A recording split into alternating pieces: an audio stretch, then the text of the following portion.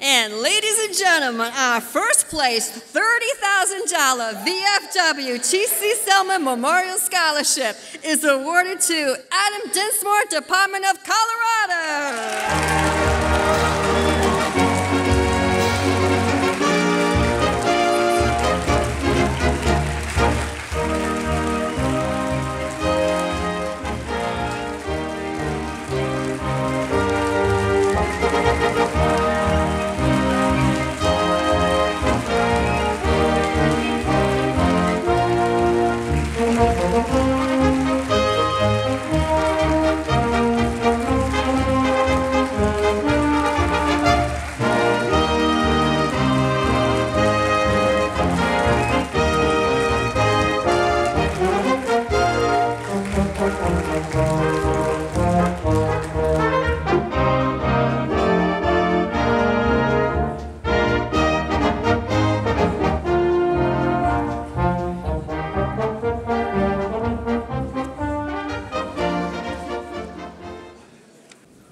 Now I am very pleased to present to read his winning essay representing VFW Post 3631 and its Ladies Auxiliary, Department of Colorado. Our first place Voice of Democracy winner, Adam Dinsmore.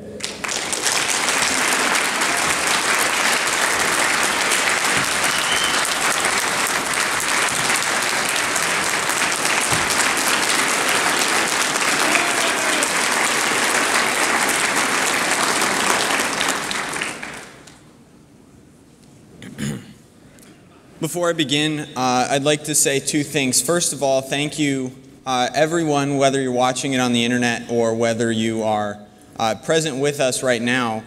If you've served in the armed forces to keep this great nation free so that I can participate in speech competitions like this one, thank you. Sincerely, thank you. And secondly, thank you to my parents for encouraging me to do the competition. And to my sister Ellen for her help with my forensics speech and debate activities. Freedom because of bravery. My first taste of American pride was when I was 12 at the grocery store with my mom. We went to the food court for dinner and noticed an elderly man with a World War II veteran's cap on. We approached him and introduced ourselves, and as I shook his hand, my heart swelled with pride. I was proud of my country. I was proud of the man whose strong hand was wrapped around mine. I was proud of the men and women who represented America by joining the armed forces. I'll never lose this pride. I will always be a patriot, a lover of the red, white, and blue, and an admirer of our veterans. Our national anthem calls America the land of the free and the home of the brave. But America can only be free if she is brave. Economics tell us that nothing is free. There's no such thing as a free lunch. Everything must be bought with a price. The same is true of freedom. Our veterans have bravely sacrificed everything to pay the price for freedom. Courageous men and women, like the one I met at the grocery store, are the reason that America can still be free throughout history. In wars like Vietnam, World War II, Afghanistan, and Iraq, our love for freedom has been tested. Enemies of liberty have sought to snuff out the light. However, proud representatives of America have ventured through jungles where armed enemies lurked in the unknown, ready to strike and disappear. They've charged onto beaches under heavy machine gun and artillery fire where they knew they probably wouldn't make it out alive. They've colored the ocean red with their blood, shed for the liberty of people they will never meet. Thanks to them, my family can go to church on Sunday. Thanks to our veterans, I have no fear of being caught praying. Thanks to our veterans, I can say what I want, when I want, and where I want. Thanks to our veterans, I am free. Veterans used to get the attention they deserved. When a man returned home from fighting on the front lines, his family and friends would throw a welcoming celebration. He was thanked many times, and his face might even appear in the newspaper. Now it seems that even though we have a national holiday for them, Veterans aren't appreciated, respected, or thanked.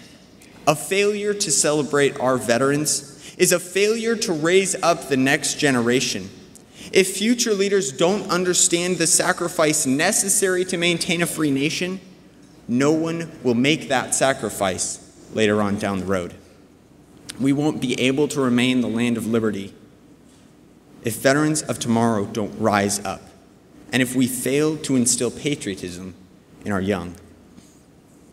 America is only as free as she is brave. I met a veteran, and that made me want to be brave. Veterans not only protect us by fighting, they lead the next generation of patriots. Without veterans, my generation, the leaders of tomorrow, will not know what honor looks like. We will not grasp the idea of bravery. We will not have the dedication to answer the call of duty, to stand up and say, "I will go," when terrorists fly airplanes into our buildings. No one will care. No one will be brave. Freedom isn't free. This means that veterans must continue to rise up if America is to remain the great land of liberty.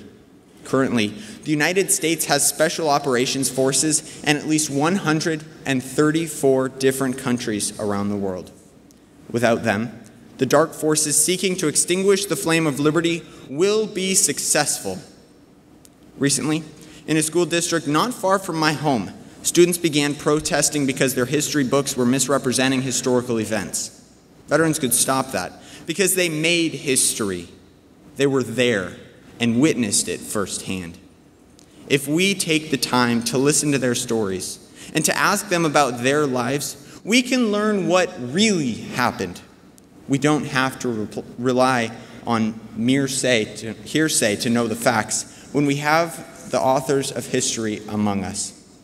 These heroes deserve to be heard, and we are foolish if we don't take advantage of the opportunity. As a high school student, everything I do is motivated by the future. I plan my future, I prepare for my future, and it's easy to take my future for granted. It's easy to assume that I will have a future. It's easy to assume I'll have an America to live in when I'm older. Reality is, though, that freedom is not free. America is only as free as she is brave. Veterans are the backbone of America. Veterans provide the truth and inspiration necessary to maintain my generation's American pride. Thanks.